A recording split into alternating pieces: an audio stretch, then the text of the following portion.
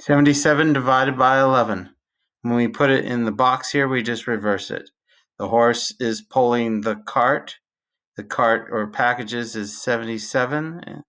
And then when we go to the warehouse, the packages go inside.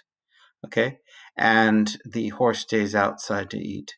All right. So then we're like, well, okay, what are we dividing by? We're dividing by 11. So on the times tables, we go to the row of the 11s and we find the multiple of 11s here.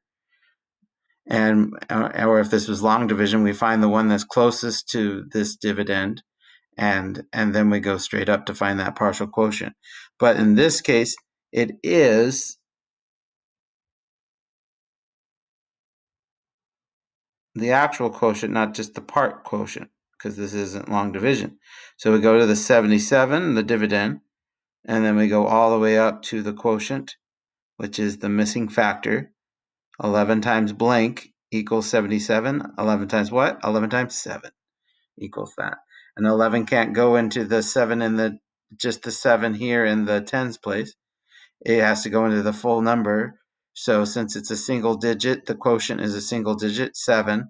We put that 7 over the 7 in the ones place here in 77. So it goes over here in the ones place.